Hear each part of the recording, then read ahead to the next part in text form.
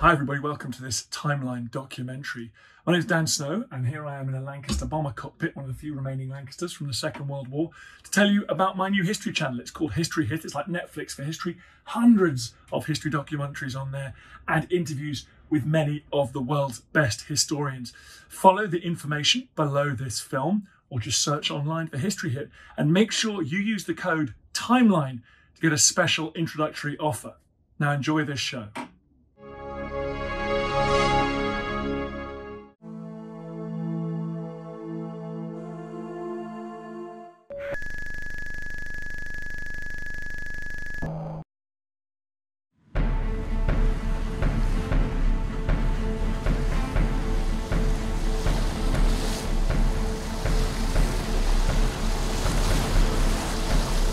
It's not something that everyone would do in their lifetimes. It's not easy. It is very hostile. C'est vraiment pas les endroits où il faut se blesser. This is a very dangerous part of the world. In the heart of the Antarctic, 9 adventurers are about to live an extraordinary story. They come from very different backgrounds, but one thing brings them together: a passion for adventure and testing the limits. Their goal: to follow in the footsteps of one of the greatest legends of the golden age of polar exploration, Ernest Shackleton. In 1914, after the sinking of his ship, the Endurance, this hero saved his entire crew from a certain death.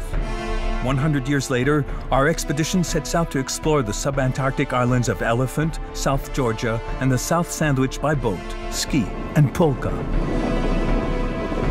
On board the Australis, an expedition leader, a veteran explorer, a former officer, a skipper, a polar guide, a scientist, 2 young soldiers, and an athlete snowboarder. An expedition to remind us of the fragility of this highly endangered ecosystem and to improve our understanding of these remote expanses. With them, you will relive the best, but also the most challenging moments of this great adventure.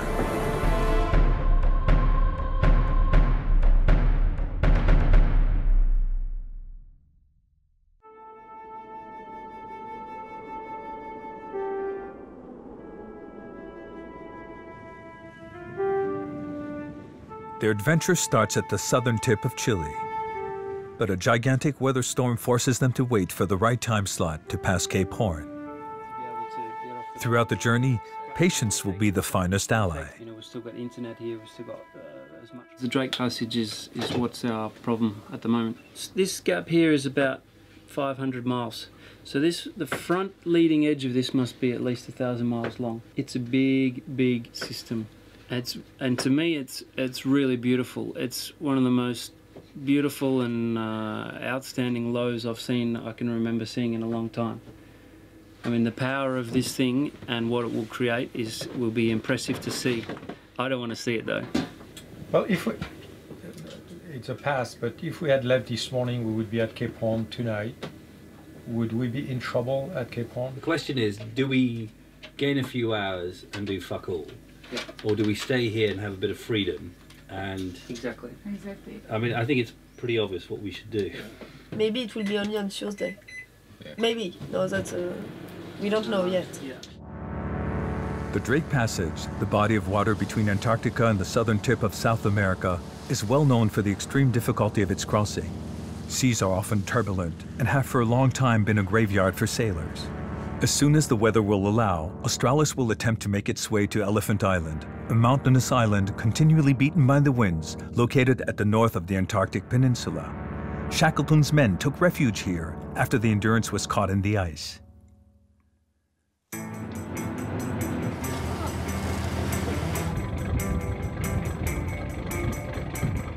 At last, the anchor is raised. The sailboat uses a very unusual engine, salvaged from an old locomotive. Beyond the roaring 40s and the furious 50s, its dependability will be crucial. This squad is composed of 4 Brits, 2 French, 1 Australian, 1 American, and 1 Swiss, united around a common objective: to live an exceptional experience. Solidarity among them will be key to confronting unchained elements. Très bien. My French is getting worse. My name is David Hempelman-Adams. I run a chemical company. The Englishman, David Hempelman-Adams, is the first to have reached the highest summits on the 7 continents, as well as the North and South Poles. Despite his numerous achievements, this businessman is always looking for new challenges. This is the only room I'm allowed to have any souvenirs of expeditions. This is the oxygen cylinder from the summit I used in 1993. And this is my boss. He's the Duke of Edinburgh. And this is how I started off in adventure. He has an award scheme called the Duke of Edinburgh's Award, and I'd started that when I was 13 years old. The map of the world, which is always important. So on these 2 pages, I live a lot of my life. Just on the Arctic Ocean, I spent over 2 years of my life in a tent, freezing, eating terrible food. It's horrible, very, very brutal, very cold temperatures. But I miss it. When I'm there, I hate it, and when I'm here, I miss it. It's a paradox. To the contrary, no paradox for Ben, the skipper of the Australis. Like his father before him, he has spent the last 20 years navigating the polar regions. It's the right boat. It's what we call the right tool for the job. We carry a lot of fuel, a lot of people, a lot of equipment. The boat's heavy, reliable engine. We can push around and work in situations where not many other small boats or yachts can.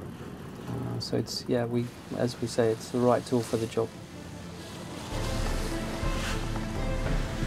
For some, the crossing is not fun. Not everybody's lucky enough to have sea legs.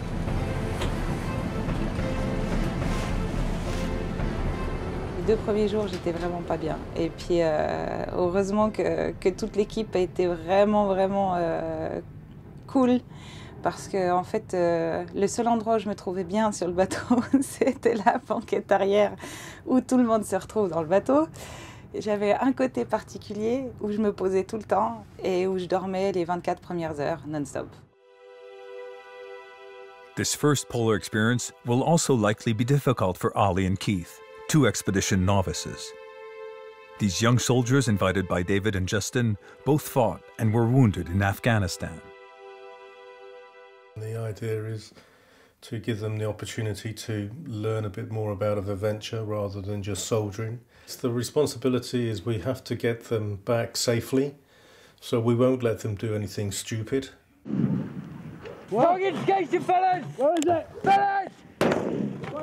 I was wounded on Havoc 12 in Afghanistan. My eardrum was damaged and it's left me with balance problems. If I go too fast, the balance goes and I have to slow down.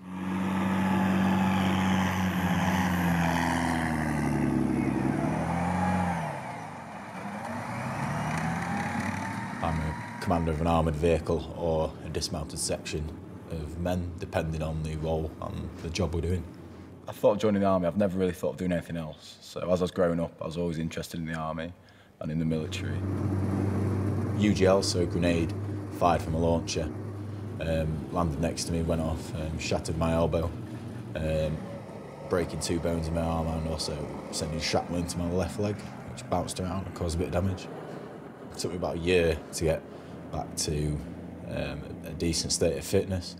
Now it still causes a few problems with strength and nerves, but yeah, it's all right now. It's getting there.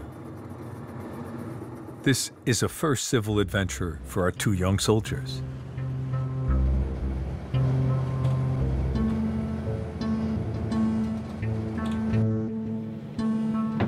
For Zoe, the scientist, it is also the first field mission. A young doctoral student from the CNRS, she will have the opportunity to apply her knowledge in these rarely traveled seas and to conduct a genuine oceanographic campaign. J'ai toujours été élevée au bord de la mer, j'ai fait du bateau étant plus jeune. C'est une idée, je pense, qui vient de longtemps et c'est une passion.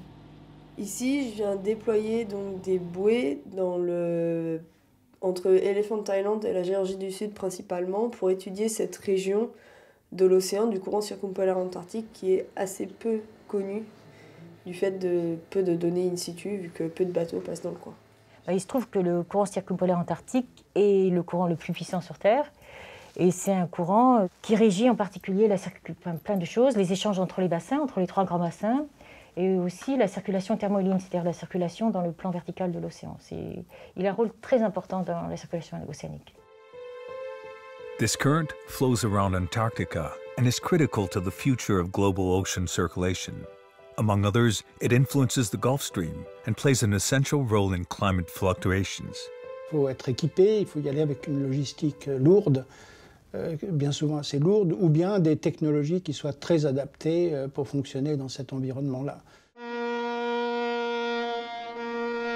These technologies were non-existent in the early 20th century, when Shackleton set out to discover this terra incognita. However, there were 4 scientists working on the Endurance: a geologist, a meteorologist, a physicist, and a biologist, conducted innovative experiments. Ils ont fait un travail de pionnier absolument fantastique, avec évidemment beaucoup moins de technologie. Ils n'avaient pas de satellite, ils n'avaient pas de calculateur, la microélectronique n'existait pas. Donc ce qu'ils ont fait, c'est fabuleux. When they went to the South Pole, the map was empty, and he wanted to try and cross Antarctica. He went down from South Georgia in a boat called the Endurance. The Endurance story is remarkable. Having been to the Southern Ocean and sailed there, I really understand how extraordinary it is. I mean, really, it defies all aspects of logic. It's amazing. The whole story is amazing. And for us to emanate any of it is an honour. It's a complete privilege. The entire Australis team owes to Luke Hardy the privilege of reliving Shackleton's Odyssey. The leader of this fabulous expedition is a Franco-American entrepreneur, adventurer, and environmental advocate. He has to his credit several scientific expeditions to the polar regions. Manhattan is definitely my environment, my city. It's been for 30 years now. That is where I spend most of my working time. I help technology entrepreneurs to create, develop their company, their startups, their projects, and I help them raise money to finance their ideas. That's what I do. About half my time and the other half I spend in the world of adventure, expedition, and environmental advocacy. In both cases, it's about to finance a project or the expedition, the adventure, assembling a great team of people with different knowledge, talents, different nationalities often. So yes, I see a lot of similarities.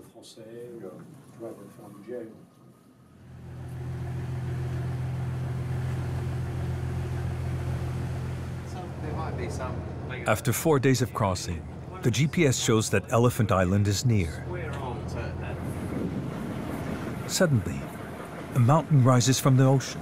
Despite the emotion, Magnus, the first mate, remains vigilant.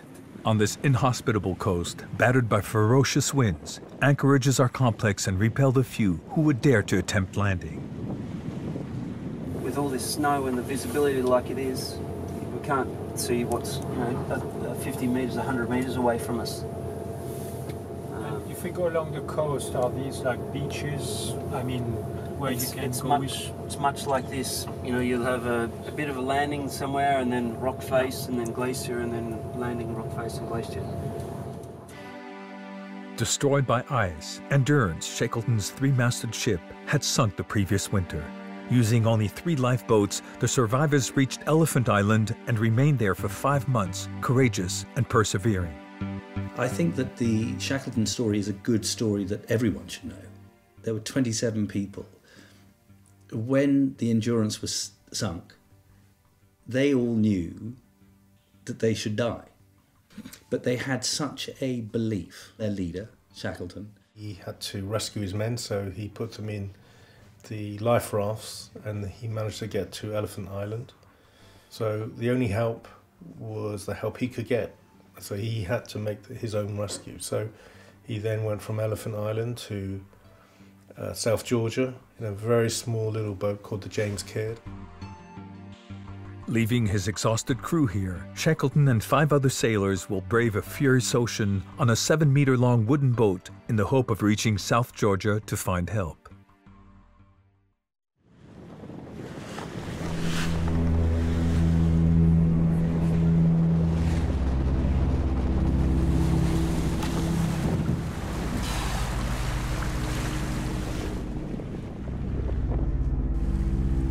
If today staying on these grounds is difficult and dangerous, imagine that 100 years ago, the survivors of the Endurance had to survive 4 months on this inhospitable and barren island, made up of rocks, snow, and ice.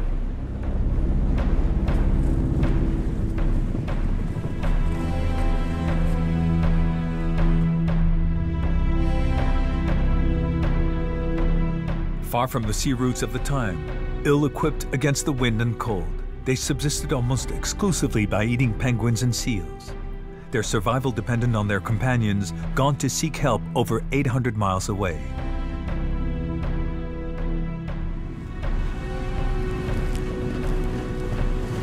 You want to stay 4 months here? No, thank you.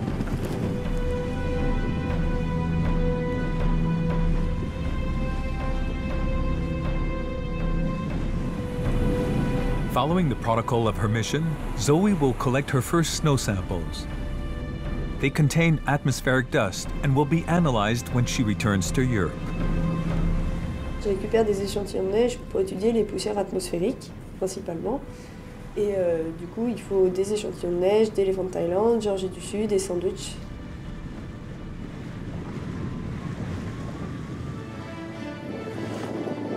While landing, the original survivors lost 3 important crates never found. Justin gets ready to dive at this location. I've dived all my life and I'm fascinated by what's under the water. I was a soldier for a long time and I sailed for Britain. Since I left the army, I've been very lucky to carry on adventuring, really.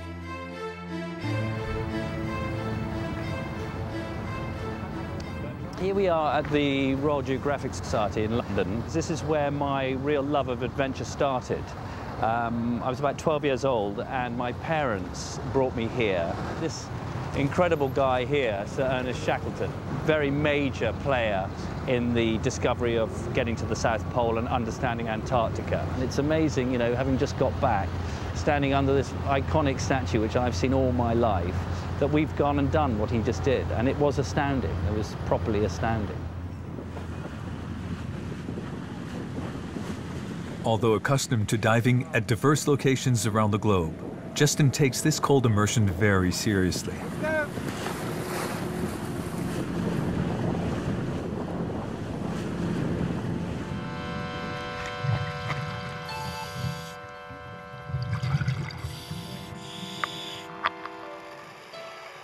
I had a sort of aim of maybe trying to find something on the floor. You know, you have that kind of silly dream that you might come up with a box that they might have lost or something.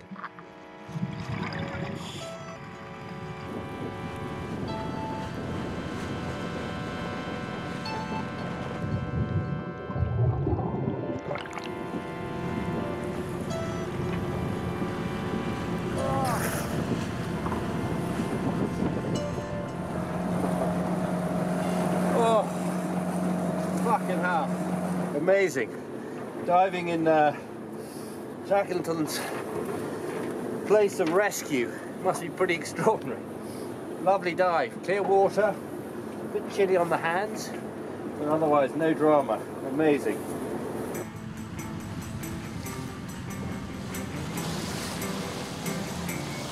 Australis sets sail for South Georgia.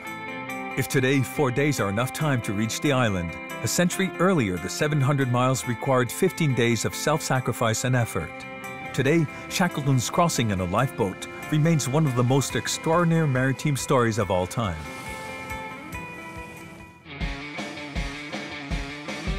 Each team member takes advantage of this leg to do a variety of tasks.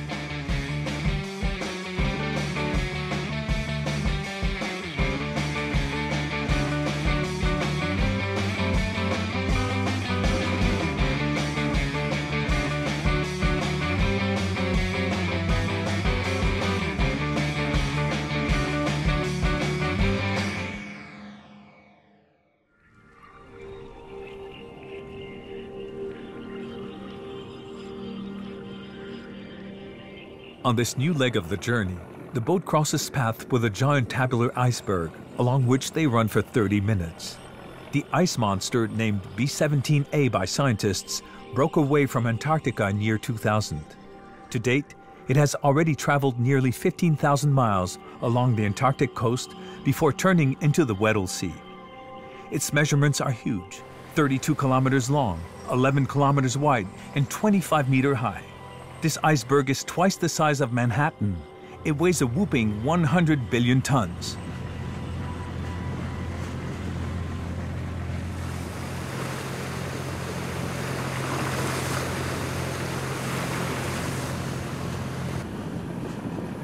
Each year, several scientific expeditions explore the polar regions. The data collected by Zoe's instruments will contribute to the study of this fragile ecosystem endangered by the disturbances of our planet. En fait, on a mis à l'eau deux grands types de bouées. On a mis des bouées de surface. Donc elles, l'idée c'est qu'elles flottent et elles vont bouger avec le courant. Et donc elles ont une petite antenne satellite qui leur permet de transmettre leurs données plusieurs fois par jour. Et elles font des données de pression, salinité, température à la surface de l'océan.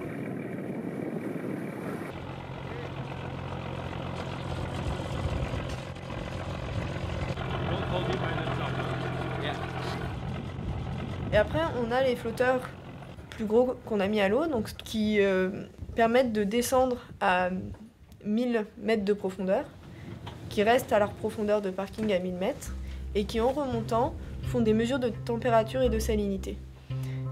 Elles arrivent à la surface, elles émettent leurs données, elles restent le temps qu'il faut, donc c'est environ une dizaine d'heures, et après, ils replongent, ils attendent de nouveau 5 jours en profondeur, ils remontent. On va pouvoir voir si on est dans un contexte normal ou anormal, ou aussi si on est dans la moyenne, si on a des évolutions sur le long terme de la température, de la salinité. La température, par exemple, on sait que la température de l'océan, globalement, va augmenter, mais on va pouvoir quantifier de combien.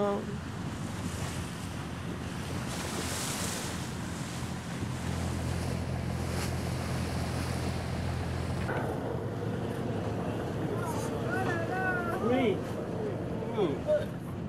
Are you joking or what? Caudal. Oh, it's bad. T'as vu? Antarctica's history is closely linked to whaling. For nearly a century, many whaling stations exploited decimated whale's fat that was used to light the world capitals, among other things. Grytviken, which was the most important of these ports, stopped the massacre in 1966.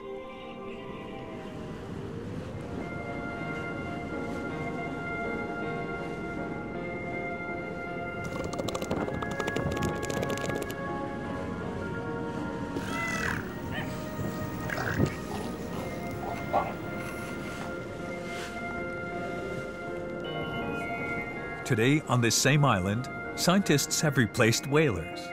A dozen of them live in total isolation at King Edward Point Research Station. They conduct various studies, including one on krill. This small crustacean is the keystone of the Southern Ocean ecosystem. It feeds on phytoplankton and is the main source of food for fish, whales, seals, and penguins. Global warming is already destabilizing this natural system, and scientists are trying to curb the enthusiasm of industrial fishing for this little shrimp. A mission, among others, for which they work on site for months.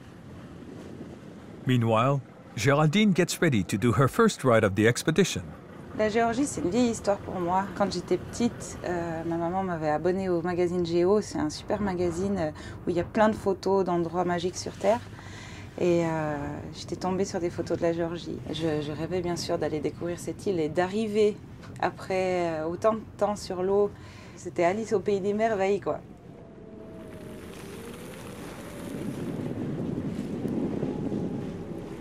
Il y a 100 ans, quand toute l'équipe de Shackleton partait pour l'Antarctique, ils ont fait un arrêt à Grytviken et ils ont fait ce sommet. Et il y a une photo assez mythique au sommet du Deuce Peak. C'était assez classe d'être là-haut et puis de repenser à cette photo.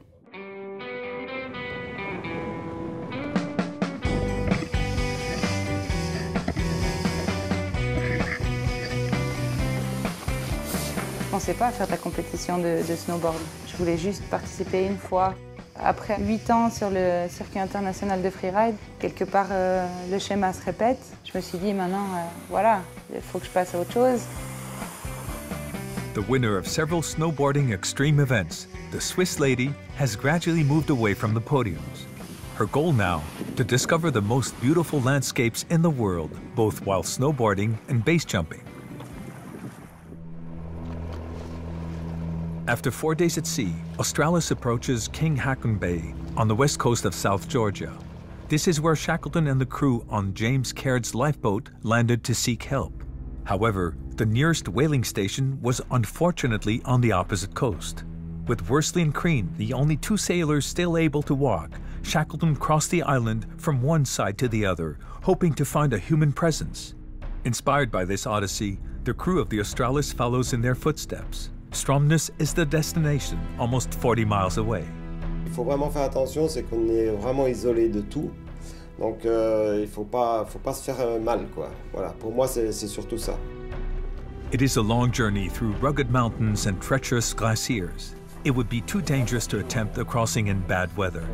And unfortunately, this is precisely what is announced. Should we rush or adjourn? And the wind is also very strong after on Monday, Tuesday, Wednesday, next.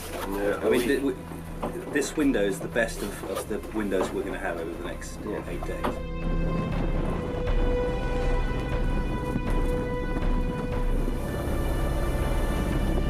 Despite the unfavorable conditions, the captain drops anchor in the bay and everyone prepares for the crossing.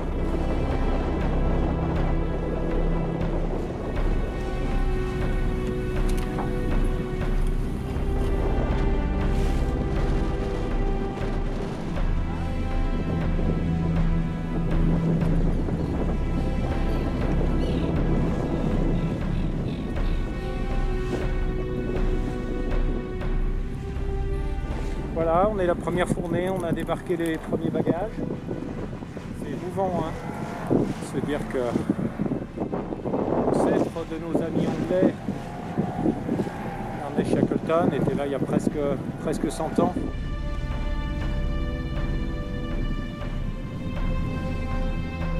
Several members of this group are definitely not used to advancing in the mountains and even less in extreme conditions. This is the case of Zoe, for whom this is a first. Moi j'ai les bâtons de loc, quand je vais au ski, ils sont déjà à la ma taille. Ollie and Keith, despite their military exploits, are also completely inexperienced in this field. I've done a bit of climbing. I've never skied, no. So literally when we land on South Georgia, that will be the first time I have ever strapped on a pair of skis. I'm used to walking a lot, obviously, in the army, but nothing like this with skis on sledges, crevasses, the temperatures, the wind. No, I've never done anything this extreme before. No. Still, despite their lack of experience, the soldiers and the young scientists also leave in the footsteps of Shackleton's for this 50-kilometer trek they are far from seeing the end of. South Georgia does not offer itself easily to newcomers.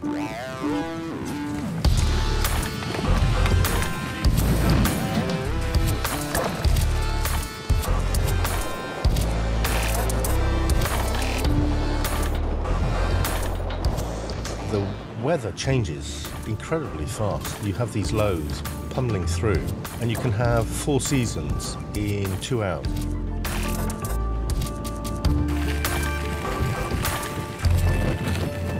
Everything you do in the cold and the wind takes longer. If you have your fingers out in the cold for too long, you lose the feeling to your fingers, and everything is a lot harder and a lot slower. So that's taking a bit of getting used to. The conditions become too hellish to proceed. We'll have to stop and install a makeshift camp in the middle of nowhere for the night. Fortunately, the senior members of the team have experienced this situation before, and their skills allow for the building of a shelter.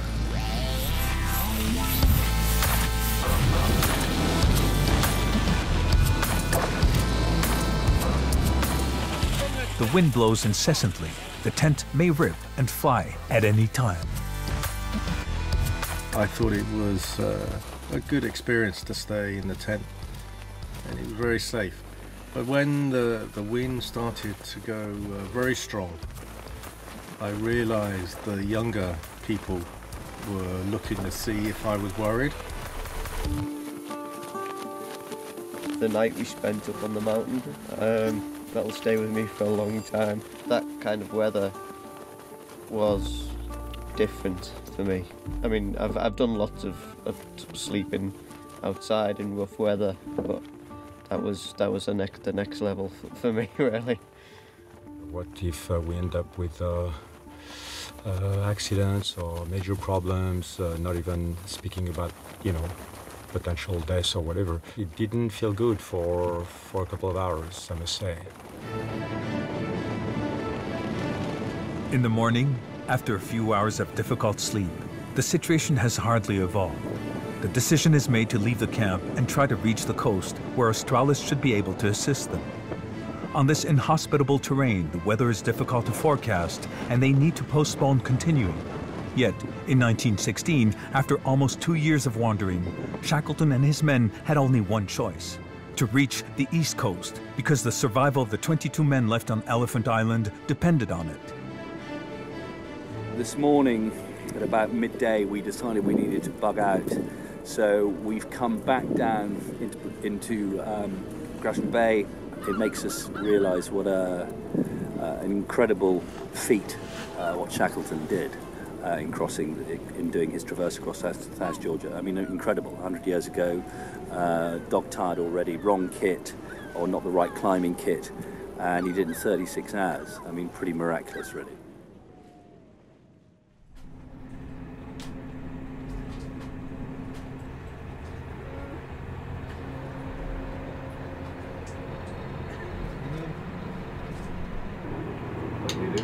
Breakfast for kings.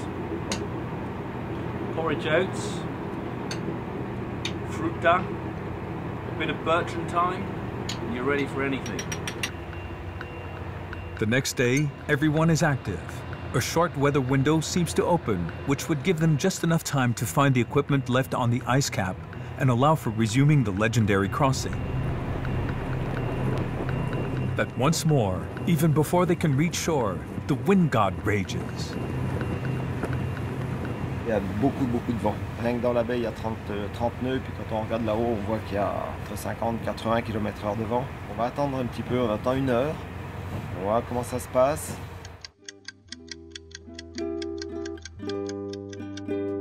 Tunes and a rose in soft step, calm and aromas too. The tones in the womb subside and come to a stop. Hope was short-lived. Impossible to continue the crossing today.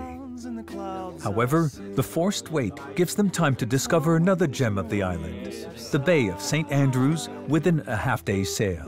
When the silence hits the wall, I look up and grace them all with a look that stands up straight and says, yeah, there is no way, there is no way. When the silence hits the wall, I look up and grace them all. South Georgia is one of the most spectacular wildlife sanctuaries in the world. An exceptional wildlife which few visitors have a chance to marvel at. The wildlife made this trip for me. If I'd done nothing else but come here and photograph wildlife, that would have been the trip. Still, the best trip ever for me.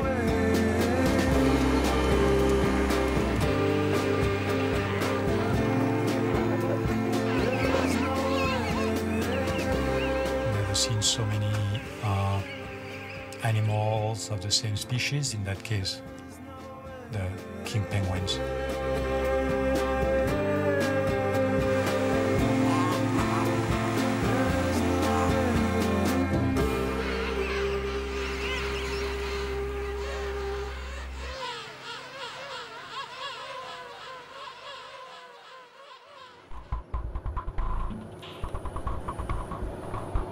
Weather conditions do not improve. Magnus and the skipper take advantage of this lull to continue their work mapping the depths. Most of the maps of this region are inaccurate, so they want to create their own. Greater accuracy will ensure safer anchorages for their boat. Now, charting has become a business, an industry, so there's more charting being done, but we don't get to see the data as the end users. So what we're doing is creating our own, and that's part of the safety of working in an area like Antarctica or South Georgia. Magnus charts the study area with sonar and reports the data collected on a new map. This very pragmatic science allows for less random navigation.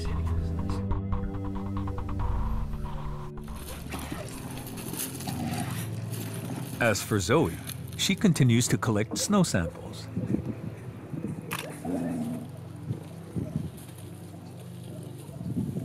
Très peu d'études sont menées. À ma connaissance, nous fournirons vraisemblablement une des premières mesures d'analyse chimique de ce type dans cette vaste zone qui est l'Atlantique Sud. Le but de cette étude concerne l'effet du transport des poussières atmosphériques sur le climat global de la Terre. En retombant dans l'océan, elles vont alimenter en micronutriments, en oligo-éléments, comme on peut appeler ça, de la même façon que les agriculteurs mettent de l'engrais sur leur terre pour que ça pousse mieux. Eh bien, les poussières atmosphériques jouent ce rôle sur le plancton, qui sont des algues qui font de la photosynthèse et qui transforment le dioxyde de carbone atmosphérique en matière organique et donc le retirent de l'atmosphère et comme ça participe à abaisser l'intensité de l'effet de serre.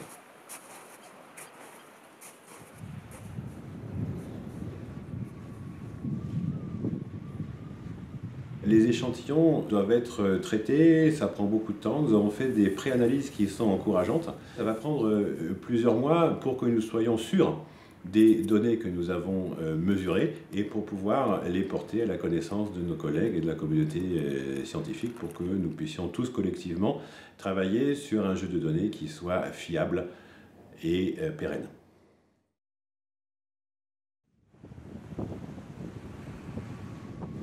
Là, on est à nouveau à Possession Bay. Donc là, il faut qu'on monte aujourd'hui. Le but, c'est de déblayer tout le camp. J'espère qu'il y a un ski qui va sortir encore. Sinon, au GPS, chez les points GPS. la première mission avant de déblayer le camp, c'est de le retrouver. Tiens. Ah, puis on a beaucoup de matériel. Donc. The wait finally ends. Everyone prepares in their own way for this new attempt at crossing the island. We're making a different kind of movie now, huh? Our adventure in Antarctica. In the fridge. In the fridge. Before continuing the crossing, the equipment left in the storm must be found. But the task may be daunting.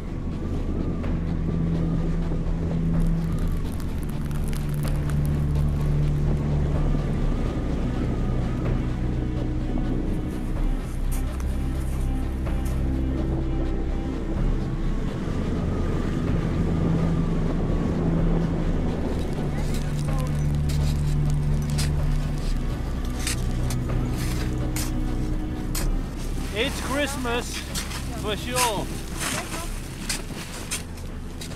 La mission sauvetage s'est bien passée.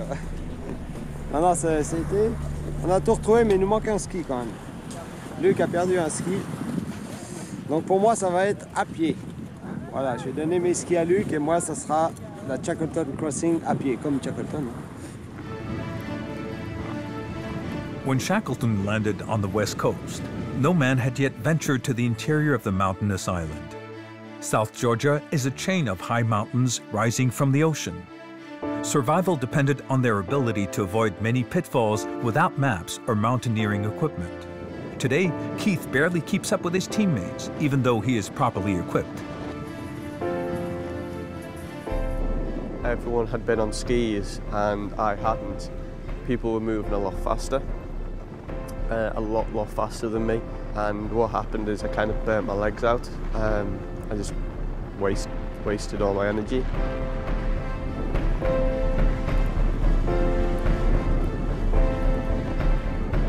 The elements are raging again. Visibility is almost zero. Progress is really complicated.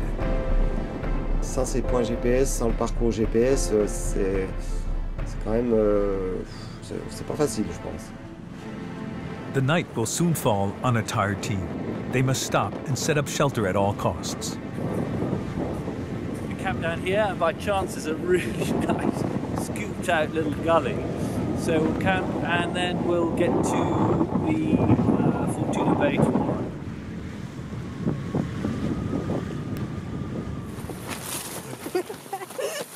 C'est vrai? Non, moi je suis à poil.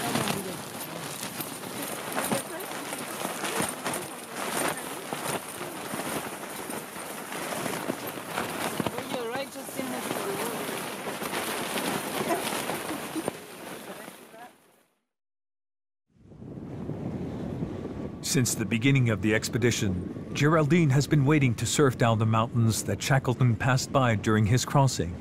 At dawn, she left camp to experience several never-done-before runs.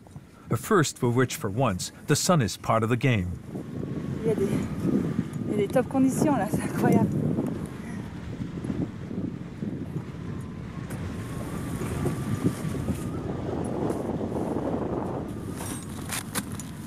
Un pas en avant, deux pas en arrière.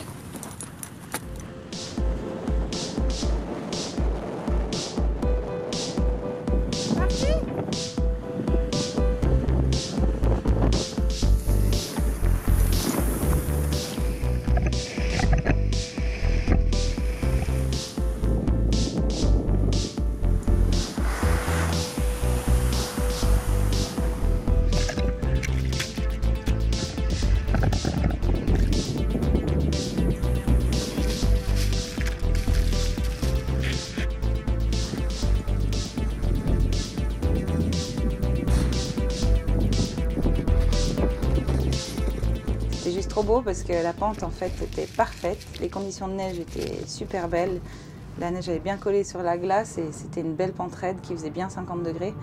Donc là on était satisfait quoi.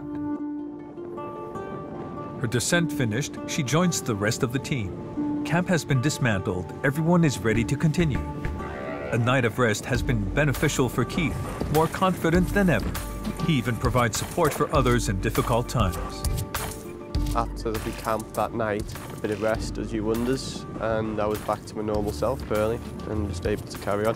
Because at that point, people weren't skiing anyway, so there was no, I wasn't trying to keep up with anyone, I wasn't racing along trying to keep up.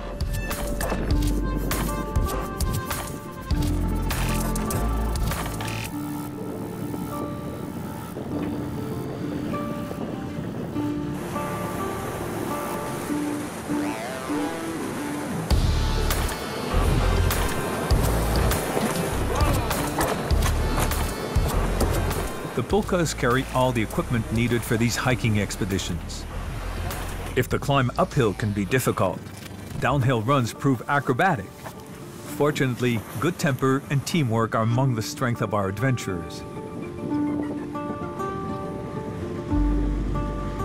A few slopes allow for a faster crossing.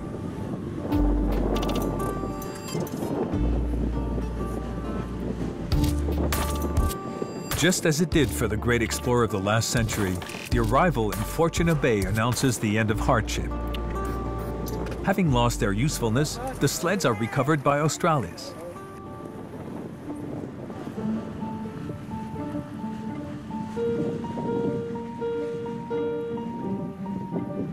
Only a few miles remain to reach the ultimate goal, Stromness.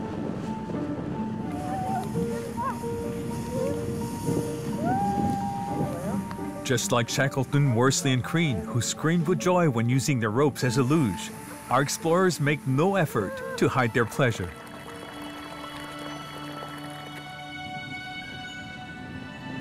Shackleton gave himself no respite after his arrival at the whaling station. He left the very next day to rescue his companions. On board a Chilean ship, he needed 4 attempts before he was finally able to land on Elephant Island and rescue the rest of the crew, thus ending 22 months of southern survival. The manager of the station didn't recognize him, and he had to say, "I'm Shackleton. Can you rescue my men?" That was an amazing thing. He got all the way with endurance to Elephant Island to South Georgia, crossed South Georgia to get to here, and then the rescue was just about to begin. They tried 4 times to get to Elephant Island, and finally the Yelko from Chile got there and saved all the men. But the story for Luc Audy's team does not end here. Australis is once again back at sea to extend the adventure. Cape to the South Sandwich Islands, 415 nautical miles to the southeast. These very rarely visited islands correspond to the common desire of our adventurers to go beyond the edge. The famous explorer Cook even wrote about them in his journals. These are the most hostile shores I know. It's first time. Very excited, a little bit nervous. It's a long way away from everywhere and everything. Not many people go here, it's not very well charted. I've never been here before, yeah. It's new for me. Weather is bad, there's ice in the water. We're very early in the season.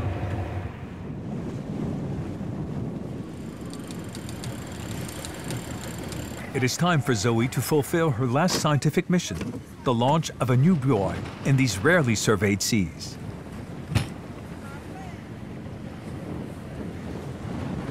L'idée là, c'était, en mettant ces flotteurs, c'était déjà d'aller échantillonner cette région qui est peu connue, d'avoir un peu une idée de la dynamique de l'océan, donc les tourbillons, comment ça se passe dedans. C'est un programme international, donc les données sont disponibles en ligne. Traiter les données, c'est un peu compliqué, mais au moins juste avoir une visualisation de où sont les bouées, ou dire là, tout le monde peut avoir accès à ça.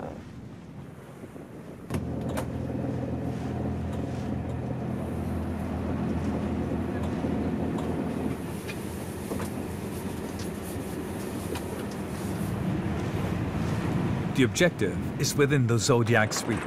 At dusk, the ship drops anchor and is about to face a new gale.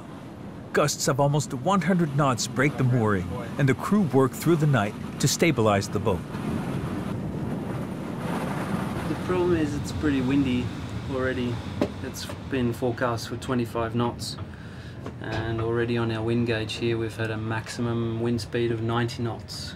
And driving around in the dark is not so much fun when it's very windy. And there's ice in the water and rocks and yeah.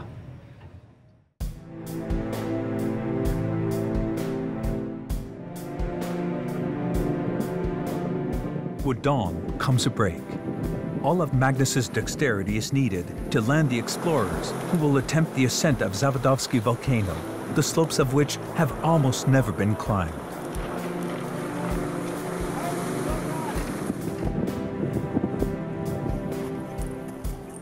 In an end-of-the-world atmosphere, Geraldine, together with Justin and Ollie, enjoy the privilege of performing the first snowboard run down the volcano's slopes.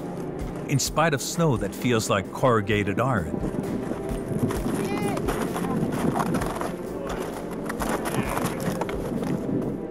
Nice and nice, very nice, steady, nice steady. The snow is very salty, isn't it?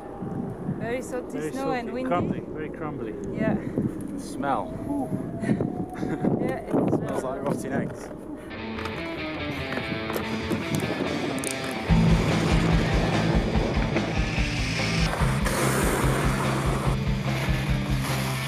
C'est vraiment le volcan que tu dessines quand t'es enfant. Boum boum qui tombe dans l'eau avec les fumerolles au-dessus comme ça. Et ouais, même si c'était pas les conditions les plus parfaites au monde pour pouvoir rider, c'était vibrant de se retrouver là-haut et de pouvoir rider.